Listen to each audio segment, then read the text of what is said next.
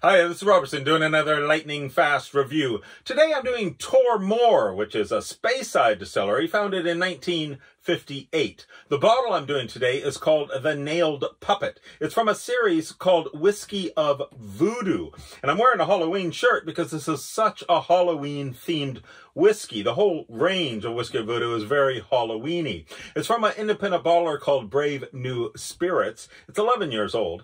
This was aged in both first and second fill bourbon barrels. Comes in at 52.6%.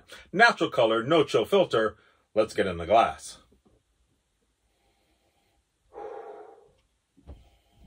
All right, on the nose, I've got pineapple and lemon.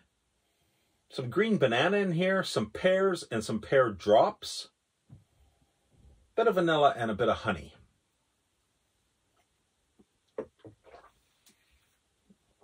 On the palate. Pineapple, lemon, honey. There's a bit of strawberry in there and some apricot. There's also a nice vanilla cream note. Got nutmeg, ginger. You can really taste the oak and char. And there's quite an astringency to this one, quite an acidity as well.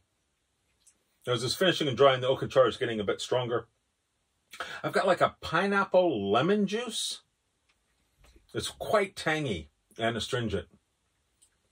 All right, now Brave New Spirits is a new bottler. They were founded in 2015. They're based out of Glasgow. They've got a whole bunch of different ranges they're doing that are all pretty interesting and exciting whiskeys they're doing. They've got this one, the Whisky of Voodoo, but they've also got one called Cask Noir. They've got one called Whiskey Heroes. Lots of different casks with lots of different finishes. So well worth checking out. But thank you for watching. Please tell a friend.